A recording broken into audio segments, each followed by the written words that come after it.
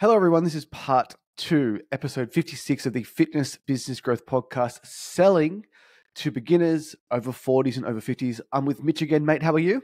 Good, mate. Part 2. I'm Part excited. 2. Just want to recap what we discussed in episode 1, something that is near and dear to our heart, which is marketing to beginners over 40s, over 50s, and our 6 audiences.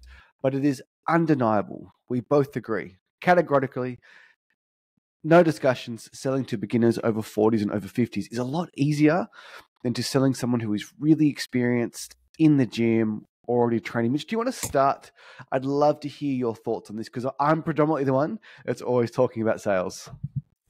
Yeah, so it carries on from what we were saying in the last podcast from like a marketing perspective, but now applying it from a sales perspective. A lot of the same principles remain consistent. So feel as though for people who aren't in that beginner category, perhaps they're a little bit younger and can transition in and out of programs and into different gyms. They're not the ones we're really wanting to market to, but also from a selling perspective, a lot of the selling for those people is actually going to be based off program, facility, location, price, all of those logistical things, as opposed to what we're talking about with beginners and older people, which is actually changing their life, helping them get healthier, lose weight, get stronger, all that good stuff. Because the other person, they're not really looking for anything too drastic. They're just looking for somewhere new to train or looking for the next phase in their program. 100%. And when you're marketing to beginners and you have a sales call with a beginner over 40s, over 50s, you are the category king. You'll position yourself as the only facility in town that can help that person achieve XYZ goal for XYZ reason. Therefore, the discussion is more based around them, their goals. And typically, beginners over 40s and over 50s have a bigger pain. Therefore, they will pay a higher price. There's also more urgency for them to act compared to a 21-year-old who's already at an F45 who wants to incorporate a barbell into her program. It's just a way different call. And you've been on plenty of them. I've been on plenty of them. People listening have probably been on them, where you've got someone who is really like me or you would be, or the people listening. They're actually just looking as to what the price is, what's your equipment, what's the programming like, what does the session look like. And it's actually important for people who are already training and maybe they're wanting to change. Mate, I would be the worst person to sell to. If I had a phone call from Plus Fitness or Jets, I would ask them, do you have hammer strength equipment? Do you have live fitness equipment?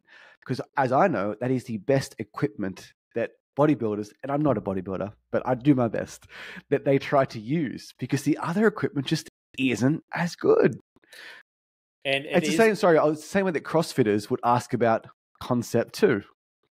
Yeah, Rogue. And I remember when we bought one of our gyms, it was not a CrossFit gym, but it was a CrossFit knockoff. And the old owner said, oh, yeah, this is, I don't even know the name of the brand. It wasn't Rogue, but oh, this rig is, really good rig. And we have people really loving the rig. It's like, yeah, okay. Like maybe if they have come from another CrossFit gym and they used to rip their hands. So it's just a totally different call. And a lot of what we teach in sales and what, we're sort of doing with our team is we're not talking about those people. Every now and then we get those calls. Sometimes we make sales, sometimes we don't, but you just can't create enough need for them to want to join, because if they don't join, they're probably just going to keep going where they're going, or they're going to go somewhere else and trial there. It's more at that point, you're comparing price, you're comparing hours, you're comparing, location and convenience. And that's not really a conversation we want to be involved with for the most part, because you're not going to win a whole lot of them. Well, if you've got CrossFit Gym A, CrossFit Gym B, they're both in the exact same location. They both have Concept 2. They both have beautiful gyms, beautiful facilities. If one is priced $10 less than the other one, the younger person who doesn't give a shit where they go, they will always choose the cheaper option. And why wouldn't they? But if you're marketing towards a beginner or an over 40s, over 50s, someone that wouldn't feel comfortable in CrossFit Gym A or CrossFit B, they'd come to Breakthrough Active, they'd pay a higher price and they'd sign a contract and they'd refer their friends because it's their first great experience they've ever had in a gym. We often talk about that, like with our own personal gyms, where we don't really have that much competition, which might sound stupid, but we've done a lot of sales calls, by this point. And even back when we were in the boot camp days, we used to do consultations, and there wouldn't really be people shopping around. There would just be like, are you going to do this or are you going to do nothing? That's kind of what Yeah. it came down to. Whereas when you got people price shopping, or they are literally looking around other locations, then they are comparing gym A to gym B to gym C to gym D, and then you may be lucky enough to get be one of five that they choose for a convenience reason or the price or something else. But for us, we've always found that we don't really have that many people doing that. And like I said, it's like they're going to commit to our program and do this, or they're not going to do anything. And that's the type of sales call we like to be on. Mate, I want to myth bust. I think Google leads suck for gyms. I think they're terrible. Because the person who is looking for a particular type of gym or particular type of fitness, that person will Google gym in Adamstown. That person will then also submit 10 lead forms. That person will also get 10 different prices.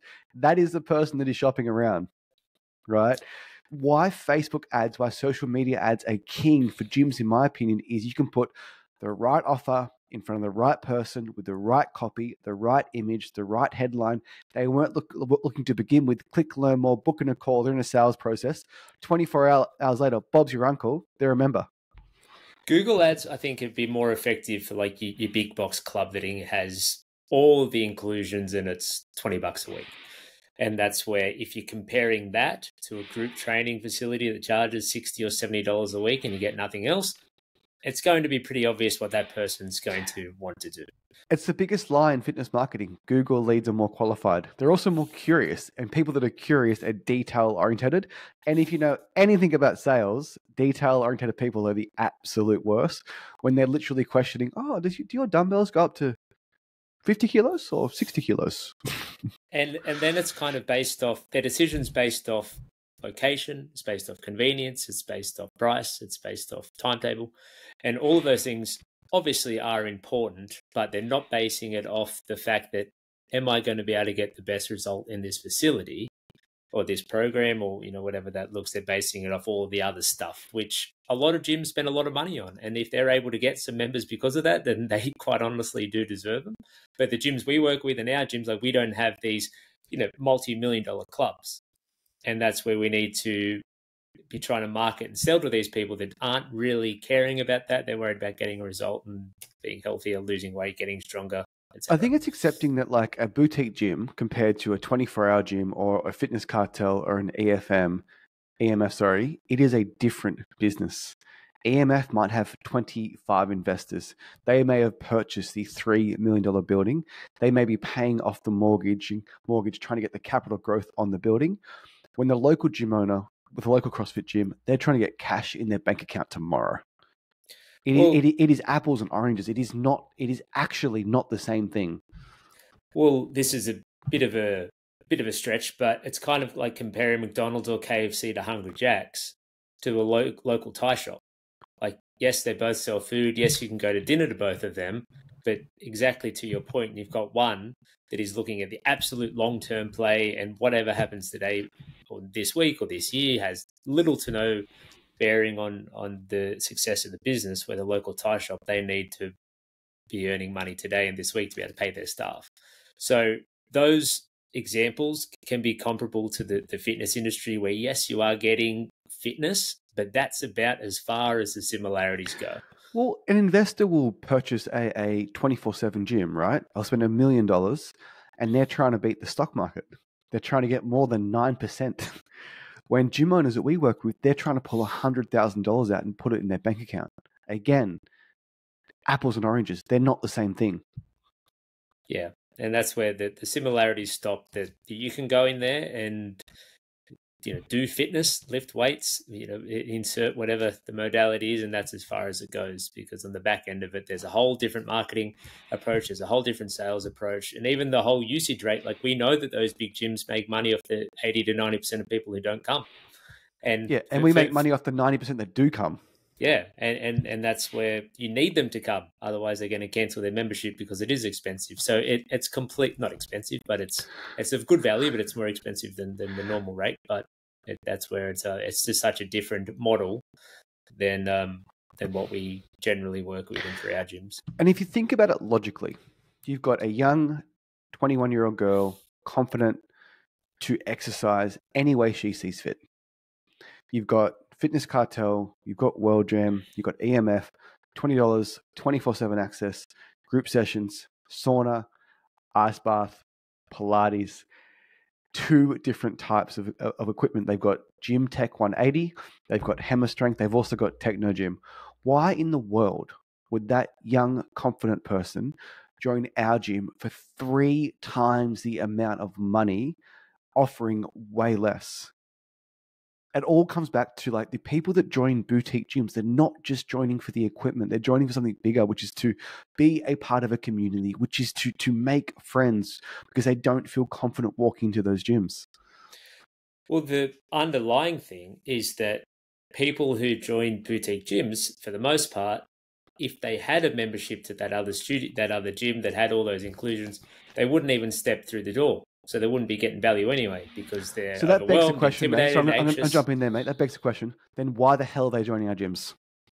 Because they've probably trialed and failed before. They've tried the Anytime Fitness. They've tried something else. And why did they fail? Because they had no accountability. They had no support. They didn't know what to do. They lost motivation after 2 weeks because they didn't have someone, I guess, scaling their workout or following them up or ensuring that this is part of the process. And that's actually it in a nutshell. We're not selling the equipment. We're not selling the facility. We are selling accountability. We are selling, hey, if you don't come this today, you will get a message from one of our friendly trainers to get you back on the wagon. Because like it or not, people need to be back on the wagon every 2 weeks. If they get sick, they go on holidays, whatever the case may be. Any small change in their life can lead to them missing a week, turns to 2 weeks, turn to 3 weeks, cancellation. We need to get them in the door. And you just can't be everything to everyone. And I think where a lot of people's disconnect comes from is a lot of people who own gyms, like us, are in their 20s or 30s. You know, we started when we were in our 20s and now we're in our 30s. And they have a certain style of training, or they've never had too much of an issue, you know, getting into the gym.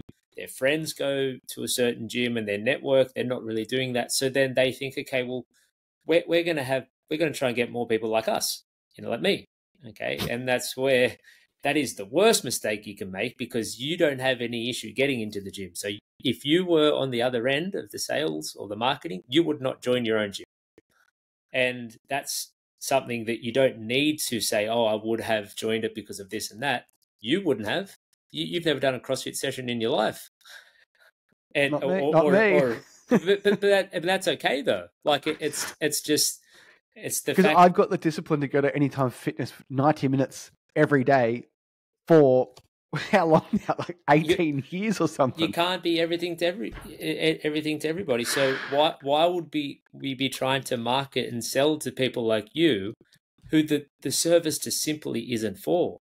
But in 20, and obviously maybe not you specifically, but someone of our age in their 30s, in 10 years' time, 20 years' time, maybe they haven't been as consistent with their training like they were in their 20s and 30s. Maybe they do feel a bit anxious and overwhelmed because they are overweight. They don't really know what they're doing anymore. They've had some injuries. Do you think they're going to feel comfortable walking into the gym when they're 50 the same way that when they were 25 or 30? Like, absolutely not. I say it all the time, mate. We are not trying to get people from F45 into our gym. We are trying to get people off the couch.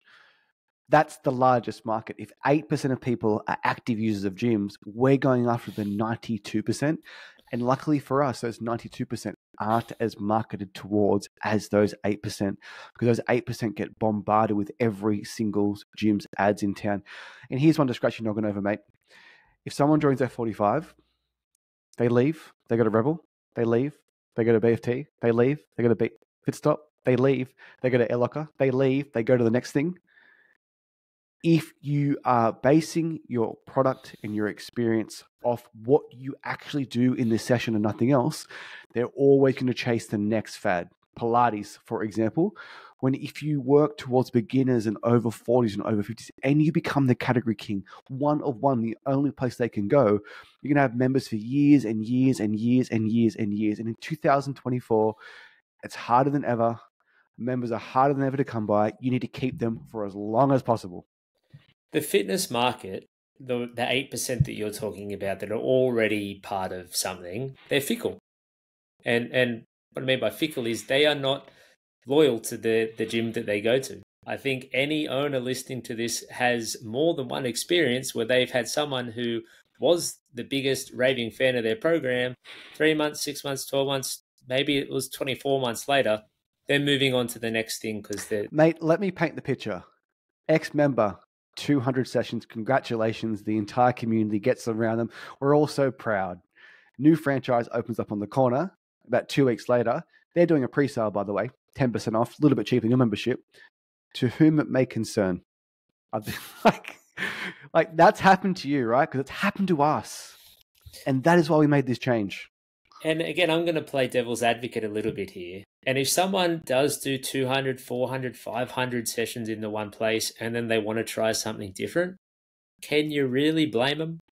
Can you really blame them?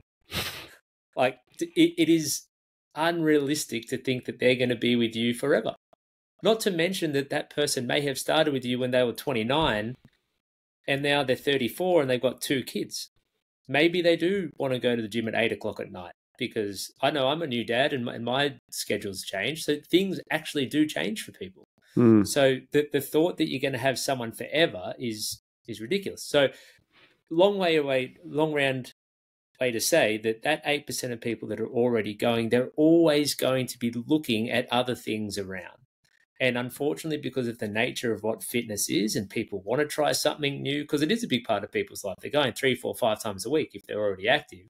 The thought of going somewhere different, maybe it is different equipment, different 4 walls, different music, different workouts. Maybe it's 60 minutes instead of 45 minutes. It can be appealing. And again, I'll say, like, can you really blame them for wanting to try something else? If you are that arrogant that you think that your workout is so much better than everyone else's workout, and that's the only reason they're with you, then you're barking up the wrong tree. Because Sally loves Anne at the 6 a.m. session. Sally and Anne go out for coffee after 6 a.m. All of a sudden, they're going to the park on the weekend with their kids.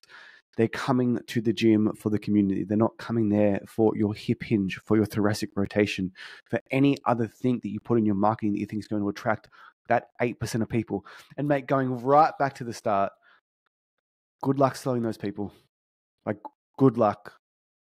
Well, so I sold 26-week programs for $3,000, $3,800 over the phone, and I struggled to sell those people because if you're priced higher, your workout's not special,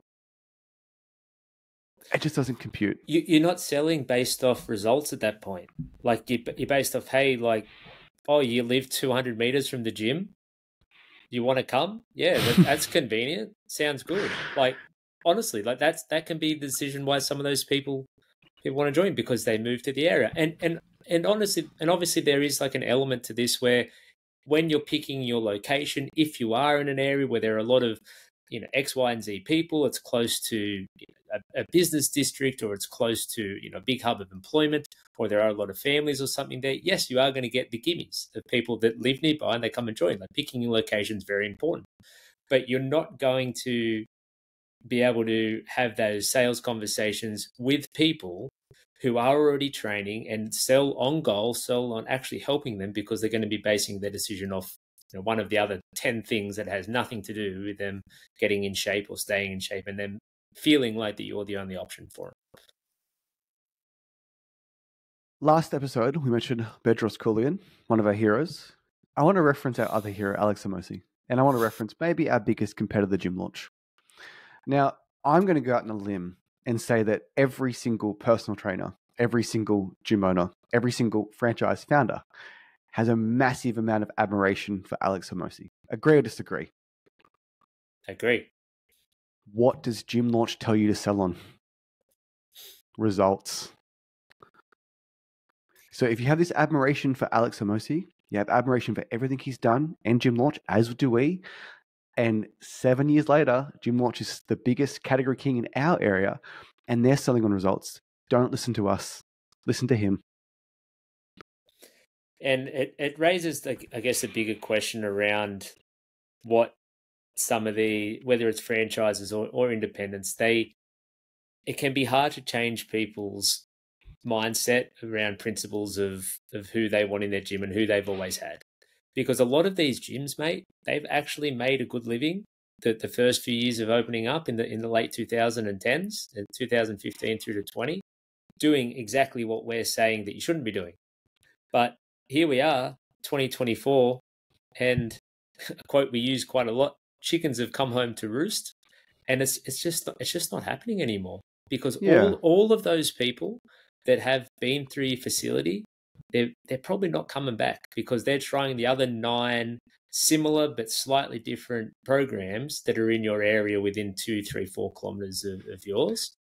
Yeah. And if you owned a successful gym in 2013, it actually means nothing. Nothing at all. If I owned Video Easy in 2006, would you come to me to coach you on how to start a streaming company? Hope not. Probably not. Yeah, we saw this because we've always marketed to beginners, sold to beginners, as we preach. When we bought the gym that I was talking about, referenced earlier, 5 years ago, we took over from that gym that had a small amount of clients, but they were very much these types of people, these fickle people who were in shape, they were fit, they could go into any similar group training program and feel comfortable. They had good movement, they were fit, they were strong, they were confident. The last owner done a great job with those 30 to 50 people, not enough to sustain a healthy business, but that's neither here nor there. Those people were wanting something specific from us that we just weren't willing to provide. And then moving forward, as we started to bring more and more of these other people into the program, they realized this isn't for them, and that's okay. And then they moved on. And now we're on the path that we always have been, where we are getting people in who wouldn't be going anywhere else. But we saw it firsthand, people asking about programs. Hey, when are you going to be doing power cleans? Like why don't we do? We haven't done wall climbers for a while. Why don't we do muscle up progressions anymore? And it's like, well, if you want to do muscle up progressions, you can go to that CrossFit gym up the road that's got 40 members, but the doors will be closed there in 2 years. Speaking of the CrossFit gym up the road, mate, where my partner Ellen goes, they do box step ups. And as you know, being in the industry, mate, there's a certain way to do step ups and there's a certain way not to do step ups. And you have to plant one foot, twist perfectly around, and get your other leg down. And Ellen wasn't doing that correctly. And a member was very, very upset. That's the type of culture that you're creating in your gym if you are going after that 8%, the ones that actually care about the programming, the ones that break your shit, the ones that require more weights. Like, it's just, what you said is so important. At a point in time, at a point in history, you could run a gym off those 8% when there was 5 gyms in a town of 1 million people. Unfortunately, now there's 100 gyms in a town of 1 million people. And you're all going after the 8%. It is a basic supply and demand thing. And if you are really going after the 8%, you probably need to have that multi-million-dollar facility that has all the bells and whistles attached to it. Otherwise, people probably aren't going to give it much of a look in. And if you want to play that game, you're probably not listening to this podcast. You've probably got other people that you're getting mentoring off and listening to. But for the everyday person who isn't doing that, it's just not a game you're going to win. It's simply not. Because there are these other companies that have millions and millions of dollars behind them. And just saying, like, that's above our pay grade. I don't know where the money comes from, and I don't know what their end game is, but they will outspend you until you're gone. So it's just, well, if you sit back and think, okay, well, I cannot compete with these guys for these reasons. I can't compete with their facility. I can't compete with their equipment. I can't compete with their marketing budget. I can't compete with their location, their pricing, any of that stuff. It's like, well, what's the obvious thing to do? I need to try to market and sell to different people who wouldn't go into this place. And for us, maybe that's something that we've always thought was very obvious and very simple. But we have these conversations with people, and we're doing this podcast right now talking about it. Maybe it's not quite as simple or obvious as we have always thought it was. And last thing on this before we move on, but people, when they talk about, oh, what's good about your facility? Oh, the community's good. We welcome everybody, like, So etc. you're not rude to your members. Yeah, so it's that sort of stuff is the bare minimum. That's what you need to do. It's like saying, I walk into a restaurant, yeah, it's clean. You better fucking hope it's clean, like you're a restaurant. So it's kind of like they're stating things that are a bare minimum for entry.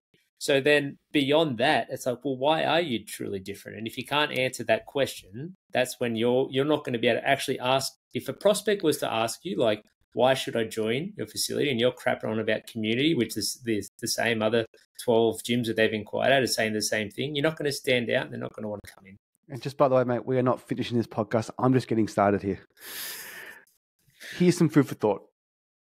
If you had this massive facility in a Westfield or this beautiful commercial studio that requires you to have 300 members to be profitable. And what I mean by profitable is taking $100,000 a year. I mean, that's you're working in the business full time, taking $100K out.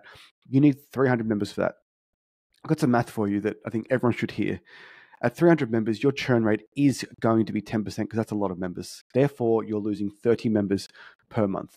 Therefore, to replace those members, you need to have about 45 new trials every single month. Therefore, to get 45 new trials, you need to generate about 250 leads a month. That's 3,000 leads a year. If your lease is 5 years, that's 15,000 fucking leads in a town of 50,000 people. You need 1 in 3 people to opt in to become a lead, and you need them to convert into a trial. Or you could have a nice small facility with 100 members paying 66, 76, 86 a week, be super duper profitable, and reduce every single layer of complexity in your business that requires a facility with 300 members. There's a better way. Even with half that churn, 5%, which would be amazing, and you still need half as many leads, that's still not viable. Still not viable.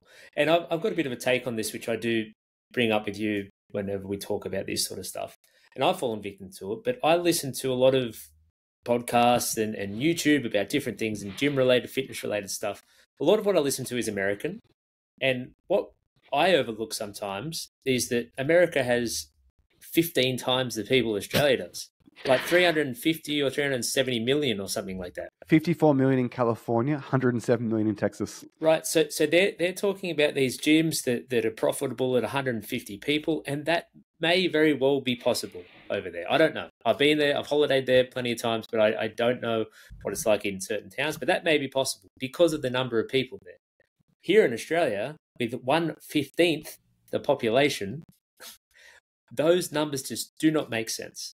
There is simply just not enough people for you to churn through to make that work. So instead of trying to make it profitable at 300, like to Jayme's point, you need to make that number a lot less, keep your expenses low, get your price up high. And at that point, you are able to turn a good profit, run a good service, get people results, have a good community, all those things that we want. But something that is actually sustainable here in Australia with, although it still is 28 million or whatever, but if you compare it to all these other countries in the world where there's 10x times that, then like America, I should say, 15 times that, then you are really fighting this battle that is why people only last in the industry for 3 years or one lease, because they go through everybody. And they need 200 members to turn a profit. And as per those numbers, you need a stupid amount of leads and trials and new members each month to keep up. And you literally just run out of people. And we did this. We'd learned our lesson the hard way. 509 members. We lost 280 in like a 4-month period. We did it. We made every single mistake in the book. And I'll say it again. If you had a successful fitness business in 2013 and you're basing your model of success off that, 11 years, a pandemic, that was before Instagram. Like, the world's changed and the businesses need to change with it. And the reason why I'm so passionate, mate, it breaks our hearts because I speak to more gym owners than maybe anyone in Australia at the moment. and we have them fill out an application, and I see their application, I see their member number, I see their profit, and some of them they're in a bad way. And it's not because they haven't got enough members, it is the structure of the business itself. They only serve people aged 18 to 25 in a town of 50,000 people. They've been open 4 years and they can't get leads. They've already come and they've already gone. And the nature of what fitness is, regardless of how good your service is quite, and obviously you have people return, but quite often people just won't ever come back. It's a feeling of embarrassment because they've left and maybe they ghosted you on the way out. It's a feeling that they've left and put on weight, and if they come back, you're going to laugh in their face because they put on 20 kilos. Whatever the reason is, okay? And obviously when us owners and trainers aren't like that, but maybe there is a bit of anxiety around coming back. But you just aren't going to get those, or at least many of those people back. And obviously you've got new people moving to a town, and every city is different, for different reasons. But what worked for us, as per our last episode, what worked for us in 2016 and 17, just it didn't work in 2019. Mate, I want to give a massive shout out to Punch Love Boxing. 3 locations, 700 members, 27 staff in 2024. They're the real MVPs. They're the real people that should be franchising. And who do they go after? Absolute beginners. The Outdoor Club, Chris Hennessy, 200 members in a park. Who does he go after? You're being led up the wrong tree and you're blatantly being lied to. All right, we might leave it there, I think. I'm going to have to rename this podcast, mate. Went off on a bit of a tangent. But if we go back all the way, last thing I promise, mate, then we'll go. If we go back to the first part 1, if you're marketing to people age 18 to 25 that are in high demand, you're trying to sell to people age 18 to 25 in high demand, every single gym in town is going after those people. It is no wonder why your sales and marketing is becoming more and more difficult the longer that you're open outside of your pre-sale window.